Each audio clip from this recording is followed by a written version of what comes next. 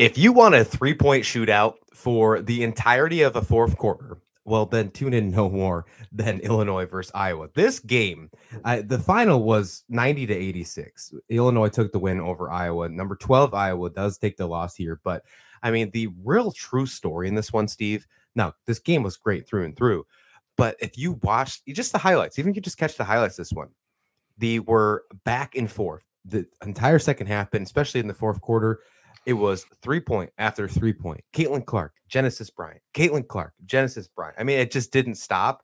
It was beautiful. It was fantastic basketball, and it was exactly why we love talking about players like Caitlin Clark and this Iowa basketball team. Illinois looked really good in this one. They moved to 13-2 on the season. Iowa goes down to 11-4, a little bit of worrisome, if you will, of the Hawkeyes team. I think they'll figure it out and get it together. The Big Ten is a very tough conference, Steve. I know you're dying to talk about Caitlin Clark. I've said her name 3 times on this show, and I know that you're biting your lip on this one. What was your thoughts on this game with the loss from Iowa, 90-86? Well, actually, I was going to really try to focus a lot on Illinois. I mean, this was the biggest game in the women's program in at least a decade that I can remember. I mean, it was the largest crowd they've had, for almost forever. And they still didn't get themselves ranked. Now they're just outside. Just outside. I think they would be 26th. They just didn't get enough, votes. And again, that's a whole other deal. I mean, I'm sure the coaches in the Big Ten and the writers in the Big Ten were voting for Illinois. I think I saw that. I think there was one vote for them as high as 21 coming off of this win, and then several other 23, 24, 25. But Illinois, they earned this win. I kept seeing headlines, Illinois stuns Iowa. Well, maybe if you're not paying attention to the women's game in the before conference play begins, okay, you might be stunned. It didn't. I mean, I wasn't stunned. I still think Iowa's a Final Four team, and I don't think Illinois really is. But it didn't stun me that they did as well. I mean, I thought that they did a great job with their guard rotation. And even though, yes, Caitlin Clark was draining, threes, and a lot of players were, on Iowa's side. I really thought that they made the Lady Hawkeyes work for every shot that they had. And then, you talk about Genesis Bryant, especially in the second half, she just took over in the second half.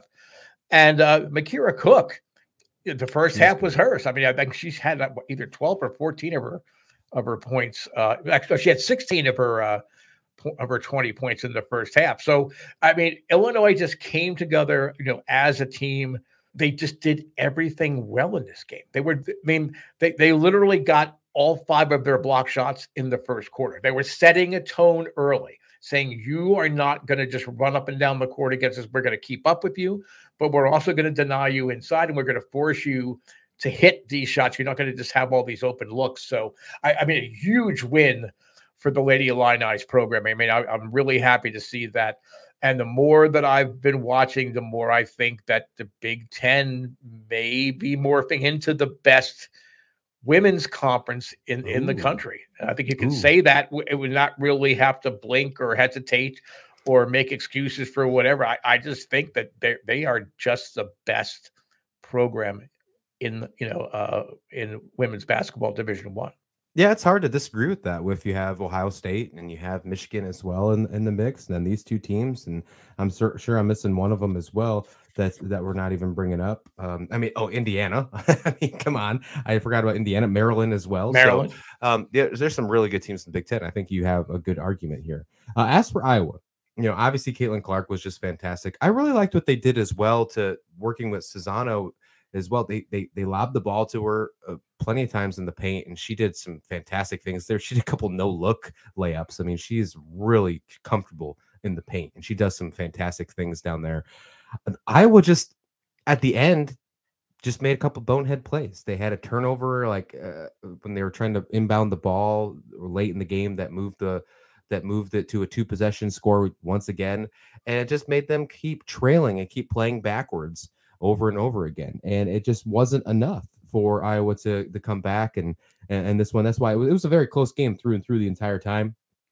If they play it again, It would be tough to say that this would be the same result because both teams played fantastic.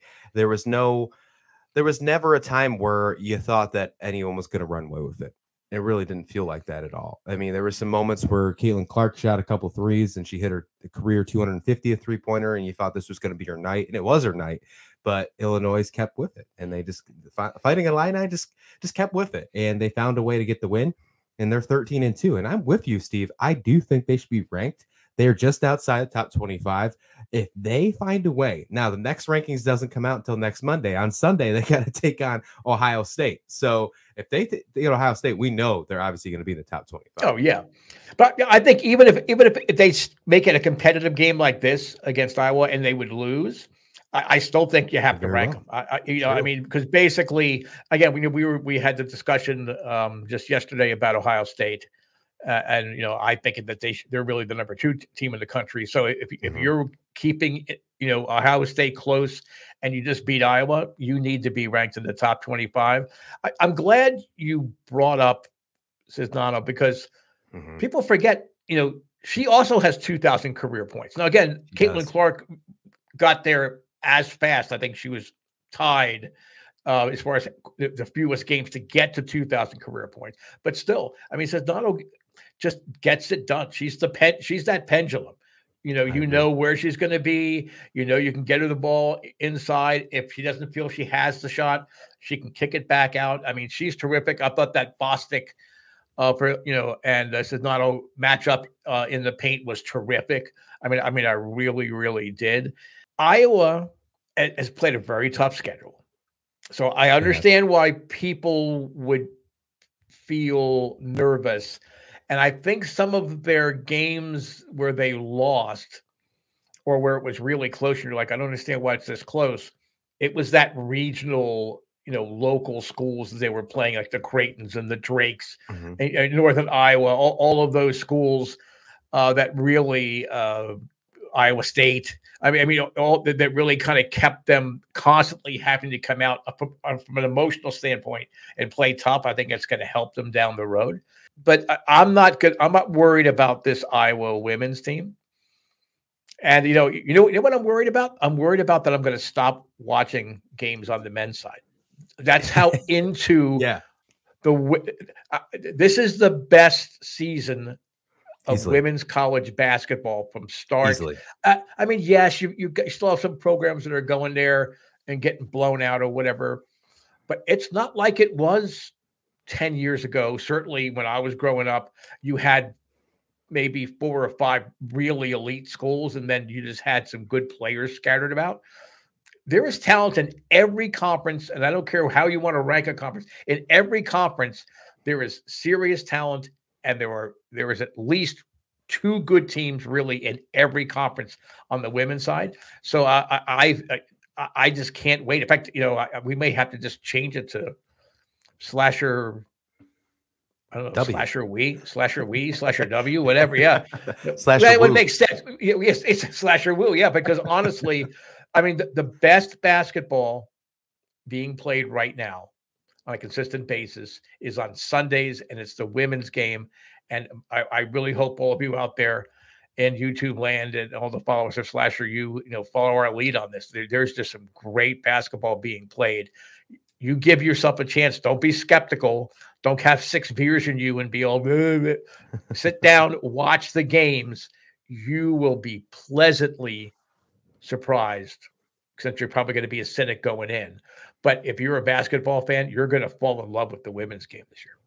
I agree. Completely agree. As for Iowa, we just talked about Illinois and their tough schedule coming up this weekend. On Saturday, Iowa takes on Michigan. So number 16 versus number 14. Iowa did move to 15, by the way, new rankings. That's going to be Saturday, 4:30 Eastern time on Fox. That should be a fantastic game. They're playing that one right on Fox for a reason, because that game is going to be a very good. Again, Saturday, 4:30 Eastern time, number 16 Iowa taking on number 14 Michigan. We talked about some concerns with Iowa. Both these teams are coming off a loss. Michigan losing to Ohio State, Iowa now losing to Illinois. This is going to be their next big test for each other. What's your thoughts on this one? Well, I hadn't looked at the rankings yet, I have to admit, because I've been running around a bit today. I don't understand how Michigan can be ranked ahead of Iowa. I just don't get it. And maybe it's because I've watched too much women's basketball. Maybe I am being too nitpicky about things. But would be the record. I mean, 4 losses for Iowa, only 2 for Michigan. That could have come into play, and potentially. Michigan was playing, Little Caesar U and other different schools early on in the year. Again, they play some tough games. Don't get me wrong. I mean, certainly in conference play, they got challenged with Ohio State. They played some tough competition in tournaments. But really, you look at that roster, it's a good team. They're not nearly the caliber of Iowa. Yeah, and maybe I'm just blinded with my Caitlin Clark fanboy, Rachel Cisnano stuff, and maybe I'm just too blinded by that. But I don't see that. But it's going to be a great game, and again, it's on Fox, not FS1, not FS2, and that's great. Even ESPN, it's on over-the-air networks, so more people, specifically more young women, are going to get a chance to see top college basketball, so they could maybe really get into it. It certainly worked with the women's national soccer team. I think this push to get more women's games on ABC and now Fox, I think it's great. I love it. Yeah, me too. Let us know your thoughts in the comment description below. What do you think about this Iowa Hawkeyes team? What do you think about the Fighting Illini? And what do you think about this entire Big Ten conference? Do you agree with Steve? Do you think this is the toughest women's conference in college basketball? Let us know in the comment description below. Hit like and subscribe while you're there. And thanks for watching Slasher U.